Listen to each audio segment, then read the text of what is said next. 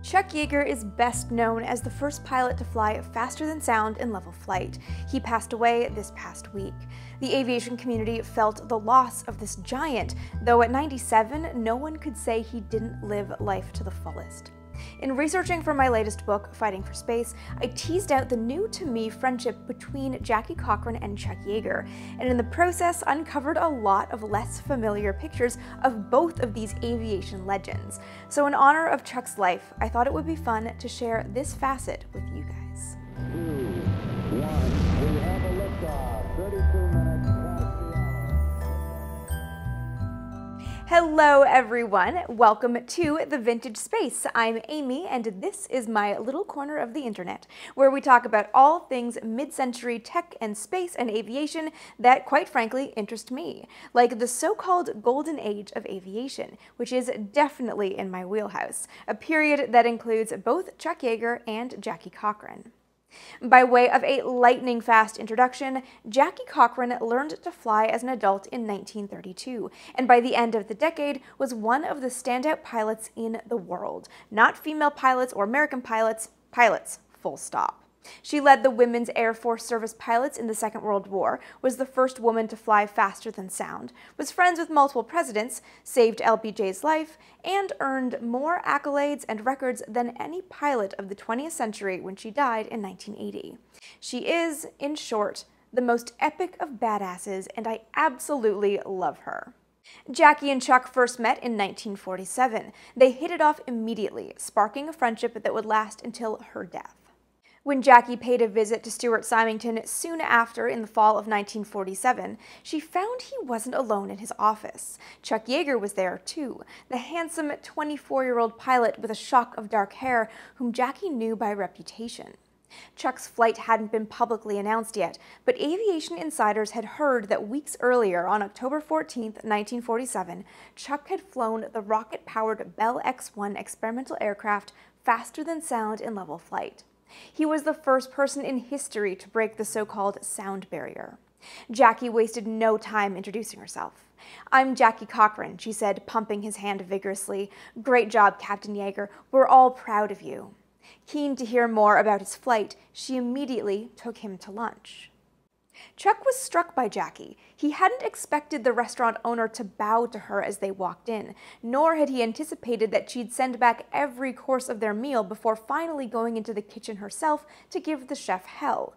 She peppered Chuck with questions about his X-1 flight, but somehow still managed to work into the conversation the awards she'd won, the committees she'd served on.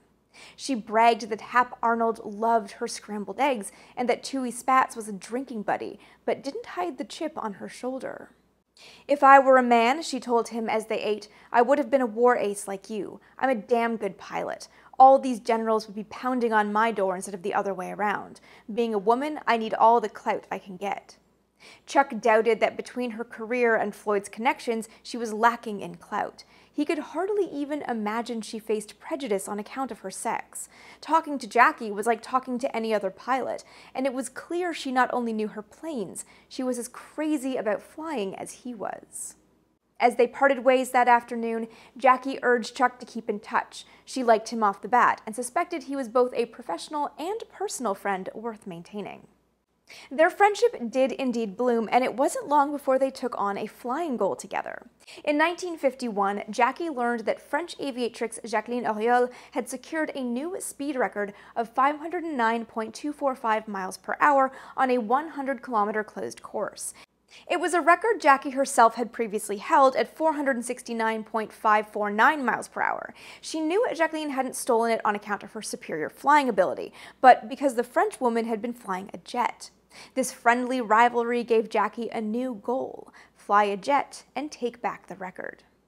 Getting a jet was easier said than done. In the end, Jackie had to leverage her husband Floyd Odlum's business contacts to secure her the right to fly a Canadian-built F-86 Sabre at Edwards Air Force Base, an arrangement that further allowed Floyd to hire Chuck as her teacher.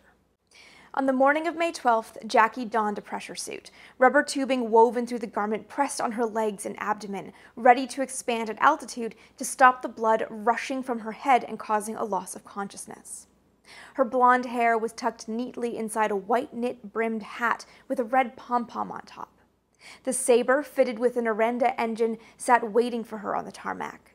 She checked out the plane, then exchanged her knit cap for a helmet with Jacqueline curving over the straight and bold Cochrane on the front. At long last, she climbed into the cockpit of the Sabre. She rolled down the runway and took off through clear skies with Chuck flying close behind her. Jackie immediately felt that the Arenda engine was more powerful than anything she'd ever flown. She also felt that the cockpit was uncomfortably hot. "This cockpit is burning me alive," she called to Chuck over the radio. Closing the distance between them, Chuck could see that someone had inadvertently turned on her defroster. It was heating the cabin in an attempt to dispel non-existent ice.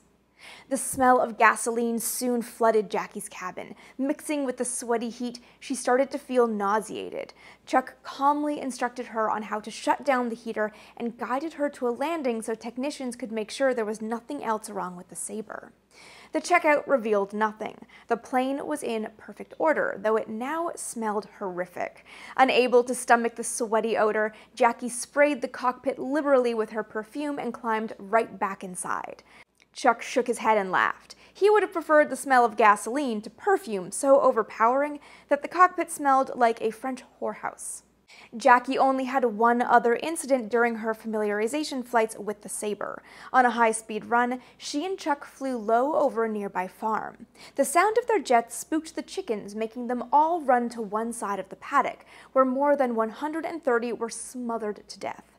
The farmers filed a complaint with Edwards Air Force Base and asked that the flight path be changed so no more chickens had to die. Jackie just wondered why dead chickens seemed to keep popping up in her career. On the morning of May 18th, 1 week after Jackie's 47th birthday, it was finally time to take on the secondary goal. Though Jackie was flying a jet to secure the closed 100-kilometer course, she figured she might as well try to become the first woman to break the sound barrier while she was at it. She took off in the Sabre with Chuck on her wing, ready to go supersonic right alongside her. Out of the corner of her eye, Jackie noticed that the blue sky had turned nearly black. Tearing her eyes from her instruments, Jackie looked out the canopy window to marvel at the sight. It was barely noon, but she could see the stars. For a brief moment, she felt how small she was in her little jet plane, and felt as though she were teetering precariously on the horizon close to the gates of heaven. For a moment she was entranced, but soon realized she wasn't there to stargaze.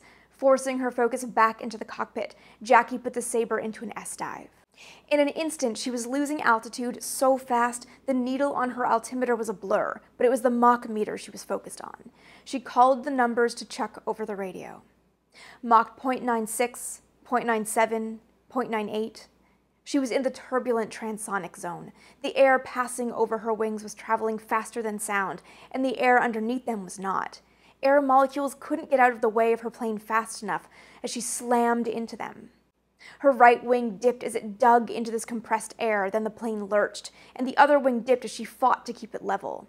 Then she felt the nose try to tuck under as though the plane wanted to loop over itself, but she held it steady with all the strength in her hands. Mach 0.99. Even with a helmet and radio in her ear, she could tell the plane was rattling. "Tell me what you're feeling," Chuck called as he dived alongside her.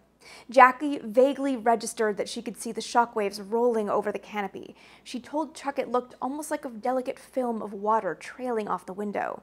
Then, without warning, the turbulence stopped. The shockwaves disappeared. The rattling was replaced by an unearthly silence. She was through the sound barrier. The turbulent air and shockwaves were behind her, and the noise couldn't catch her. For a fleeting moment, Jackie felt a spiritual connection with something greater than herself. She didn't feel scared, just confident and keenly aware of the plane's every movement. A split second later, the stillness was replaced with the sound of rattling metal and rushing air as Jackie pulled the Sabre out of its dive at 18,000 feet and slowed to below the speed of sound. Of course, Jackie also took on the 100-kilometer closed course record while she had the Sabre at Edwards. While sitting in her plane in the desert, Chuck doffed his shirt. This is Chuck sighting Jackie during that run in the desert. And here is a wonderful shot from Jackie's own collection, a signed photo celebrating the 100-kilometer speed record from Jack Ridley, the man who launched Chuck in the X-1 on his supersonic runs in 1947, another test pilot named Fred Ascani, and Chuck. That year, 1953, Jackie won the female Harmon Trophy and Chuck won the male trophy. After that 1953 ceremony, this is Chuck in the foreground while Jackie kisses her husband Floyd behind him. Over the course of their friendship, Chuck instructed Jackie in a number of different planes, including the T-38, which led to two of my all-time favorite pictures of the two of them. Jackie was a woman who refused to compromise her femininity, especially as a woman in a male-dominant field. She regularly made people wait after an air race or a speed run on the tarmac while she touched up her lipstick. She also owned her own luxury cosmetics line, Jacqueline Cochran Cosmetics, so used the pictures of her dismounting a plane after a run for publicity. These two pictures of her and Chuck so perfectly represent both their friendship and Jackie's commitment to her personal style. Here's Jackie touching up her lipstick in a cockpit while Chuck offers some pre-flight information. Or maybe they're talking about something totally different. We'll never know. And I absolutely love this one. Here is Jackie touching up her lipstick in the foreground while Chuck waits on the ladder next to a T-38. His pose and physicality just say so much. Their flying collaborations continued. Here is Chuck and Jackie with a small group having a pre-flight breakfast at Edwards Air Force Base. This is probably mid-ish 1960s. The Northrop emblem on Jackie's shoulder puts this around when she was flying some test flights for the manufacturer. The best part, though, is that look of pure love between Jackie and Chuck. On the morning of May 11th, 1964, Jackie sat in the cockpit of the F-104G Super Starfighter, 35,000 feet in the air. The Lockheed-built, cutting-edge supersonic fighter plane had never been flown by a woman, so Jackie had gotten herself hired as a Lockheed test pilot so she could use it to break her own 15 to 25-kilometer straight speed course. She was determined to protect her status as the fastest woman on Earth as long as she could. Chuck Yeager had reprised his role as her teacher, much to the chagrin of the young male pilots fresh from the military. At 58, they grumbled she was little more than an old dame trying to do their jobs. But she'd won them over with picnics of home-cooked fried chicken, and once she got in the air, they were all forced to admit that she could outfly every one of them. From her perch high above the ground, Jackie stared down the barrel of an invisible rectangular tunnel 300 feet tall, a quarter of a mile wide, and 20 miles long, a bounding box set by radar and ground instruments monitoring her speed and position. Her goal was to fly through that box without touching a single invisible wall. If she did, her speed record would be invalidated. It was a kind of precision flying some of the young men couldn't do. Her decades of pushing the limits of speed in the air gave her the experience she needed to respond to things happening in fractions of seconds. Eyes glued to her instruments, she followed the precise direction of the space positioning officer watching from the ground, guiding her through the corridor. She flew straight, level, and fast through that tunnel on 2 subsequent passes. Below her on the ground, 2 sonic booms shook the earth. And speaking of Northrop, here's Chuck and Jackie with another legend, Jack Northrop, sometime in the late 1960s. Chuck ended up as something between a best friend and adopted son to Jackie and Floyd. Here's Floyd in the foreground with Chuck behind him in the pool at the Cochran Odlum Ranch. When Jackie retired from the Air Force in the early 1970s, she'd been a reserve pilot since serving as head of the Wasps in World War II. Chuck was part of the celebrations. Unfortunately, these images are poor quality because I took them on my phone. They're not clean scans, but here is Chuck congratulating Jackie on her retirement. And here's another shot of the group at Jackie's Air Force retirement party. That's Chuck, second from the left, Floyd with the cane, and Jackie next to him in her uniform. When Floyd died in 1976, he'd named Jackie and Chuck Yeager co-executors of his estate. As he helped Jackie sort through all of Floyd's papers and financial records, Chuck found an envelope sealed with a quarter set in wax. It was the letter that Jackie had given Floyd before their marriage 40 years earlier. The one she'd told him contained the true story of her past life as Bessie Pittman. "Do you want to open this?" Chuck asked. "No," Jackie replied. "Is there any reason to keep this letter around?" Jackie didn't say anything, so Chuck burned the still sealed letter. There's some evidence that Jackie and Chuck had a falling out after Floyd's death, but I haven't been able to confirm it. Chuck apparently thought he stood to inherit a fair amount of money after Floyd's death.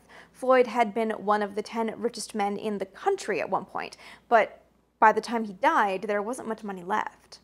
Floyd himself had lost a fair bit of money in bad business deals, and his son, Bruce, from his first marriage, was draining his father's already dwindling resources with bad business deals of his own. Floyd and Jackie had had to sell their Manhattan apartment and move into their ranch in Indio full-time, but sold the ranch eventually as well. Jackie ended up moving into a small apartment by the end of her life, so there wasn't much left to distribute as an inheritance. Whether or not the two pilots fought at the end of Jackie's life, Chuck did include her in his memoirs, and last year tweeted about her as a good friend on the anniversary of one of her flight records. I did email asking about an interview for Fighting for Space, but never heard back. And to be fair, he was 95 at the time, and I completely understand getting to a point where you just don't want to keep living in the past. I never got to meet Chuck Yeager, but a few years ago I did buy an autograph from his website. It has a spot of honor in my home. So that's all. I wrote this little tribute to Chuck on my blog, but wanted to share it on YouTube as well. So thank you so much for stopping by to check it out. If you want more on Jackie, Fighting for Space is available however you like to consume books, as is my first book, which also discusses Chuck Yeager and the quest to break the sound barrier, Breaking the Chains of Gravity. I have links for both of those books in the description below. A very special shout out to all of my Patreon backers and YouTube members. You guys truly make these videos possible, so thank you so much for your ongoing support. If you would like to help keep the Vintage Space up and running and also get access to my Space Center Discord, I've got the links you need in the description, and of course links to connect across social media as well. Thank you guys so much for hanging out with me for a bit today, and I'll see you next time.